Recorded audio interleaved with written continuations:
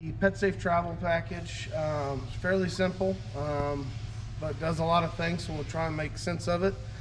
To start and stop the van via the remote, if you're in the proximity of the van, as if the remote works, you can lock the van.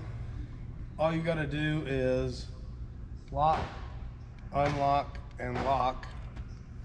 You'll see it kick on and go to high idle.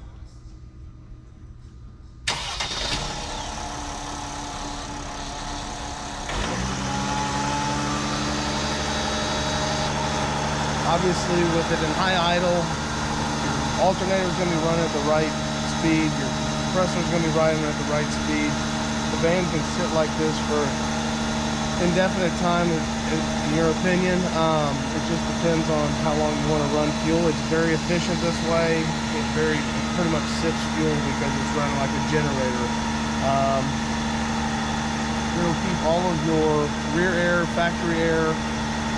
It all comes back up to the temperature that you had set previously. And then to overtake it or shut it off if you needed to, if you didn't let it run all the way through its cycle or predetermined time, just do the same steps: lock, unlock, lock. It'll decrease the idle and go down. The other option to control the remote start is through the drone app, which is pretty simple.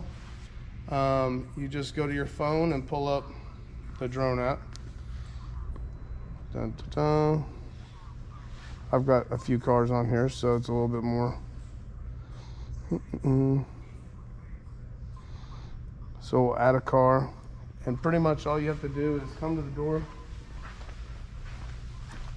of the van where we put the scan code for your van, and it'll pull it up and you activate it that way.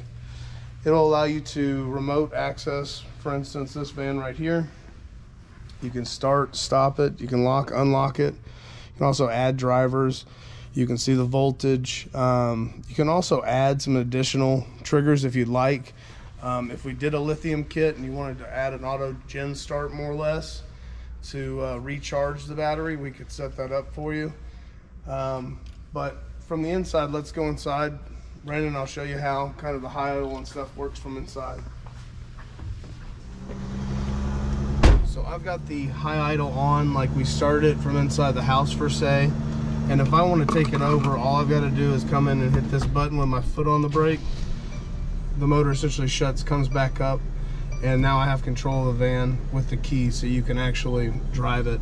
Because the nice thing about the Petsafe package is that you can run the van and lock it, secure your goods, all your items. Obviously your pets can sit in an air-conditioned vehicle and not have any issues.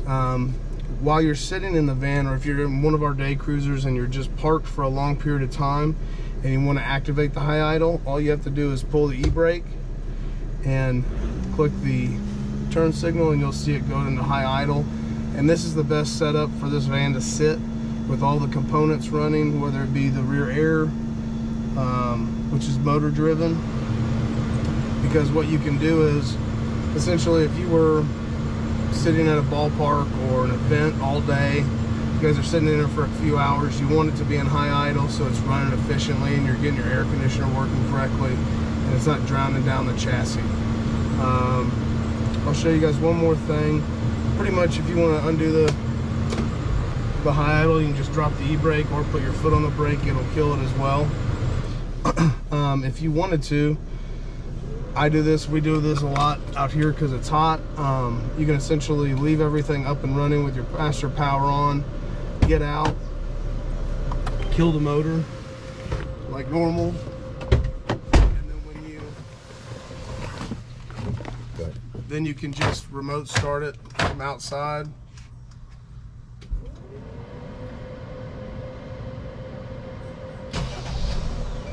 And you'll notice that air and everything comes back up to temp, and now you can leave the van locked and go in for the store or go into a restaurant if you're traveling with your animals, and they're safe and happy outside the van while you're enjoying inside. And then you come out to a nice cold van. So that's pretty much it, guys.